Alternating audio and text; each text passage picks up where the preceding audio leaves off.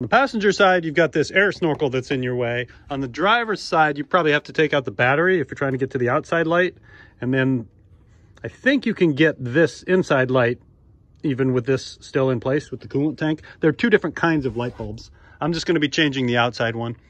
You loosen up this bolt and then you pull that snorkel off. It just pressure fits off. And that gives us a look at both bulbs here and here. We're just going to be changing this one.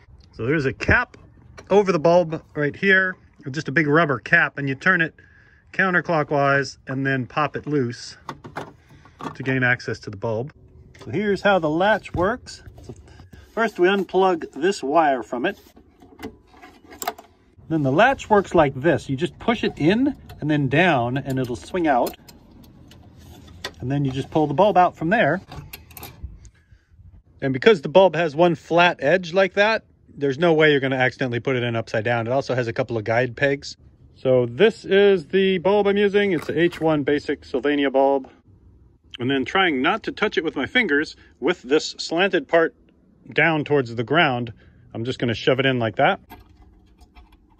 And then the locking mechanism, just trying to pull that little arm down so that that little arm is pushing down on the bulb. And then lock it down so it looks like that. So to lock it down, you just push this part under and slide it up. Plug the electrical lead back onto it and you're done.